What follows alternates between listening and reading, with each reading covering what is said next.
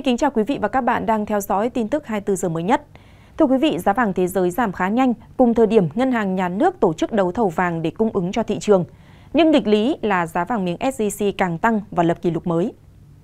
Trong phiên giao dịch ngày 3 tháng 5, giá vàng miếng SJC bất ngờ ngược chiều với thế giới và tăng mạnh lên đỉnh cao lịch sử mới, 85,8 triệu đồng một lượng bán ra, tăng thêm 700.000 đồng một lượng so với chốt phiên hôm 2 tháng 5 và cao hơn so với đỉnh 85,5 triệu đồng một lượng lập vào hôm 15 tháng 4. Đây là kỷ lục mới của giá vàng miếng SJC, bỏ xa đỉnh lịch sử 80,3 triệu đồng một lượng ghi nhận hồi cuối năm 2023. Tính từ đầu năm tới nay, giá vàng miếng SJC tăng thêm 11,8 triệu đồng một lượng, tương đương tăng hơn 15,9%. Giá vàng miếng SJC tăng ngược dòng so với thế giới. Trong 24 giờ qua, giá vàng giao ngay trên thị trường thế giới giảm gần 10 đô la một ounce. Tính từ đầu tháng 5, giá vàng quốc tế giảm gần 30 đô la Mỹ một ounce. Còn so với đỉnh ghi nhận hôm 12 tháng 4, giá vàng giao ngay trên thị trường quốc tế giảm khoảng 130 đô la Mỹ một ounce, tương đương khoảng 5,3%. Thị trường vàng trong nước ghi nhận một nghịch lý là tăng mạnh khi giá thế giới giảm và Ngân hàng Nhà nước đã tổ chức nhiều phiên đấu thầu để cung ứng thêm vàng ra thị trường. Thủ tướng Chính phủ liên tục đốc thúc thanh tra, giám sát và ổn định thị trường vàng.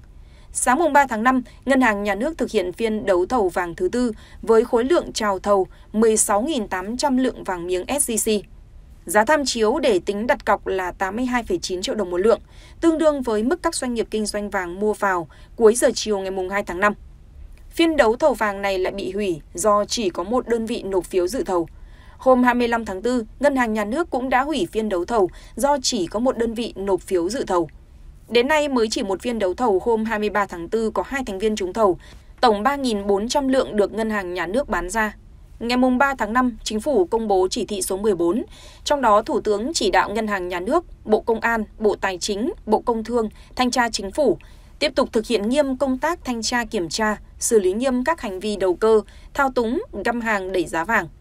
Trước đó, Thủ tướng đã có hàng loạt chỉ đạo ổn định thị trường vàng, giảm chênh lệch giá vàng trong nước với thế giới.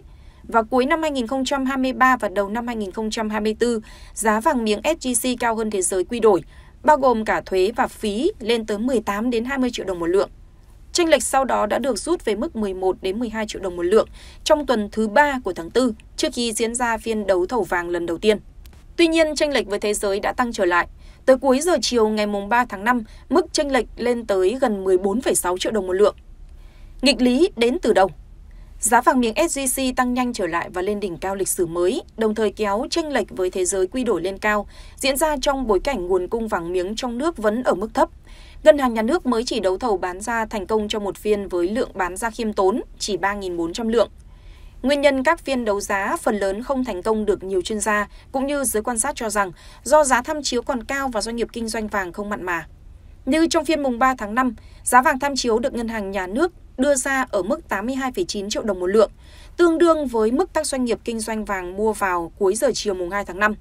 Trong khi đó, lượng vàng yêu cầu đặt mua tối thiểu lên tới 1.400 lượng, tương đương một lượng tiền lớn khoảng 120 tỷ đồng. Thị trường vàng thế giới gần đây biến động mạnh và theo hướng điều chỉnh giảm sau một đợt tăng mạnh, hơn 20% trong hơn 2 tháng trước đó. Mức điều chỉnh giảm hơn 5% có thể chưa đủ và được đánh giá là có thể giảm tiếp trước khi tăng trở lại.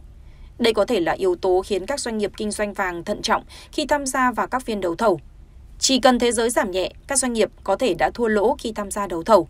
Hơn thế, việc mua vàng qua đấu thầu từ Ngân hàng Nhà nước là mua buôn, khối lượng vàng rất lớn, các doanh nghiệp kinh doanh vàng có thể mua lẻ từ người dân với mức giá tương tự. Về phía Ngân hàng Nhà nước, việc cung ứng vàng ra thị trường vào thời điểm này với mức giá thấp không hề dễ dàng khi nguồn vàng dự trữ rất thấp. Theo ước tính của CEIC Data thuộc công ty Euromoney Institutional Investor, lượng vàng dự trữ chỉ khoảng 10 tấn. Dự trữ ngoại hối của Việt Nam cũng không dồi dào, chỉ khoảng trên dưới 100 tỷ đô la Mỹ, trong khi tỷ giá đô la Mỹ so với Việt Nam đồng leo thang liên tục trong hơn 4 tháng đầu năm. Trong khi doanh nghiệp kinh doanh vàng thận trọng chưa tham gia tích cực vào các phiên đấu thầu, nhu cầu mua vàng từ người dân có dấu hiệu gia tăng trở lại. Tại các đơn vị kinh doanh vàng, tình trạng người đến mua đã đông đúc hơn. Số lượng người mua vàng tại Bảo Tín Minh Châu theo công bố của doanh nghiệp này hôm 3 tháng 5 là 55%, trong khi người đến bán là 45%. Người dân có dấu hiệu tăng cường mua vàng khi họ bớt thận trọng với khả năng giá vàng miếng SJC giảm mạnh theo một kịch bản giảm sâu trên thế giới và chênh lệch với vàng thế giới được kéo xuống thấp hơn nếu ngân hàng nhà nước bán một lượng vàng lớn ra thị trường qua đấu thầu. Trong năm 2013, Ngân hàng Nhà nước đã liên tục tổ chức 76 phiên đấu thầu vàng và tổng cộng bán gần 70 tấn vàng, qua đó cũng ổn định tương đối thị trường. Sau vài tháng đấu giá, giá vàng từ mức 43 triệu đồng một lượng đã có lúc về 36 triệu đồng một lượng, tương đương giảm 23%. Tuy nhiên, tình hình năm nay đã khác nhiều, tỷ giá tăng mạnh. Trong 4 phiên đấu thầu vừa qua, Ngân hàng Nhà nước đã hủy 3 phiên và mới chỉ bán được 3.400 lượng, tương đương chưa tới 0,13 tấn. Giá vàng miếng SJC tăng còn do giá vàng thế giới được dự báo có thể điều chỉnh giảm trong ngắn hạn 1 đến 2 tháng tới, nhưng sẽ tiếp tục tăng mạnh vào cuối năm 2024 và có thể vào các năm sau đó. Nhiều dự báo cho rằng vàng sẽ lên mức 2.500 đô la Mỹ một ounce vào cuối năm nay. Đa số các chuyên gia vẫn dự báo vàng đang trong xu hướng uptrend trong dài hạn, thậm chí có thể lên đến 3.000 đô la Mỹ một ounce trong năm sau và 10.000 đô la Mỹ một ounce trong vài năm tới, tương đương là 308 triệu đồng một lượng tính theo tỷ giá 25.458 đồng cho một đô la Mỹ tại Vietcombank hôm 3 tháng 5. Hôm 1 tháng 5, Cục Dự trữ Liên bang Mỹ Fed giữ nguyên lãi suất lần thứ 6 liên tiếp ở mức 5,25% đến 5,5%. Tuy nhiên, Ngân hàng Trung ương Mỹ bác bỏ khả năng nâng lãi suất. Giới chuyên gia dự báo Fed có thể quay đầu giảm lãi suất từ tháng 9 và sớm nhất có thể là tháng 7. Như vậy, đồng đô la Mỹ có thể sẽ treo ở mức cao trong vài tháng nữa trước khi chịu áp lực giảm theo chính sách tiền tệ nới lỏng. Vàng khi đó sẽ được hỗ trợ tích cực. Mới đây, Tổng cục Thuế kiến nghị Ngân hàng Nhà nước nghiên cứu trình cấp thẩm quyền quy định bắt buộc thanh toán không dùng tiền mặt đối với các giao dịch kinh doanh vàng. Mới đây, Tổng cục Thuế kiến nghị Ngân hàng Nhà nước nghiên cứu trình cấp thẩm quyền quy định bắt buộc thanh toán không dùng tiền mặt đối với các giao dịch kinh doanh vàng. Tổng cục Thuế Bộ Tài chính cho biết, thời gian qua, ngành thuế đã triển khai nhiều giải pháp nhằm đẩy mạnh thực hiện chỉ đạo của Thủ tướng Chính phủ về việc kiểm soát xuất hóa đơn điện tử trong thực hiện các giao dịch mua bán vàng. Trong đó, giải pháp đáng chú ý là rà soát các cơ sở kinh doanh vàng đủ điều kiện để thực hiện áp dụng giải pháp hóa đơn điện tử có mã của cơ quan thuế khởi tạo từ máy tính tiền. Theo Tổng cục Thuế, ngày 1 tháng 7 năm 2022, hóa đơn điện tử đã được triển khai trên toàn quốc đối với các doanh nghiệp và hộ kinh doanh. Theo đó, 100% doanh nghiệp hoạt động trong lĩnh vực kinh doanh vàng bạc đã sử dụng hóa đơn điện tử. Sau hơn một năm triển khai trên toàn quốc, đã có 53.425 cơ sở kinh doanh áp dụng hóa đơn điện tử khởi tạo từ máy tính tiền. Trong đó có 5.835 cơ sở kinh doanh vàng bạc đã thực hiện áp dụng và sử dụng trên 1,065 triệu hóa đơn điện tử khởi tạo từ máy tính tiền.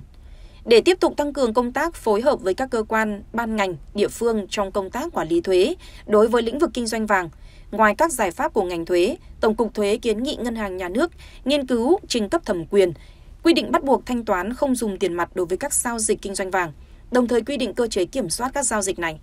Một giải pháp nữa mà ngành thuế đã thực hiện là phối hợp với các cơ quan, ban ngành địa phương trong việc thanh tra, kiểm tra, xử lý vi phạm đối với các cơ sở kinh doanh bán hàng hóa dịch vụ nhưng không xuất hóa đơn điện tử, trong đó có các cơ sở kinh doanh vàng.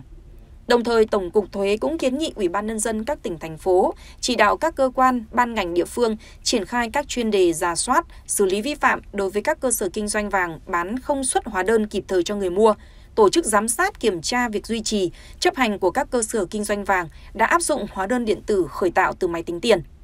Trước đó, khi góp ý sửa đổi bổ sung Nghị định 24 năm 2012 về quản lý thị trường vàng, Ngân hàng Nhà nước chi nhánh thành phố Hồ Chí Minh đã đưa ra đề xuất hạn chế việc thanh toán, mua bán vàng miếng bằng tiền mặt. Cụ thể, cơ quan này kiến nghị Ngân hàng Nhà nước nghiên cứu xây dựng cơ chế chính sách và quy định hạn chế việc thanh toán, mua bán vàng miếng bằng tiền mặt nhằm phòng ngừa các nguy cơ, rủi ro phát sinh trong hoạt động kinh doanh vàng miếng của các đơn vị, đảm bảo tuân thủ quy định pháp luật và phòng chống hoạt động rửa tiền. Thông tin vừa rồi đã kết thúc chương trình của chúng tôi. Những thông tin mới nhất liên quan sẽ được chúng tôi cập nhật và gửi đến quý vị trong những video tiếp theo. Cảm ơn đã quan tâm theo dõi. Xin chào và hẹn gặp lại.